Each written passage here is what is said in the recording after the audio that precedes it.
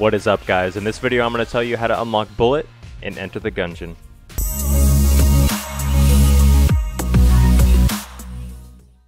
So guys, in order to unlock the Bullet, first what you're going to have to do is at least beat one boss.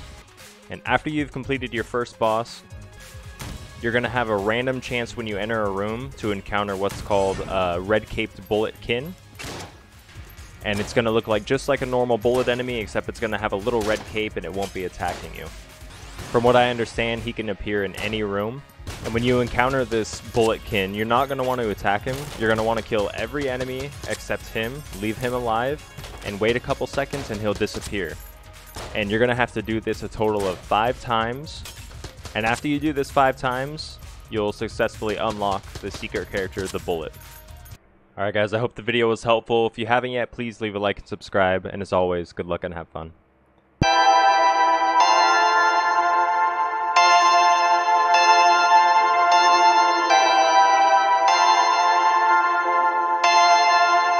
Perfect!